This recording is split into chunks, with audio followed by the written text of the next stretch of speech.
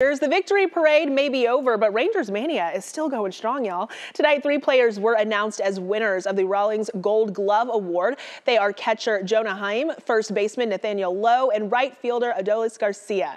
And check this out. Hundreds of fans camped out overnight at an Arlington academy to meet Garcia.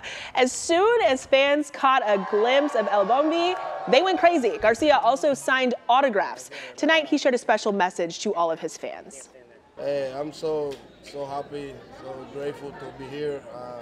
Thank you all the fans for showing me that love. They love you.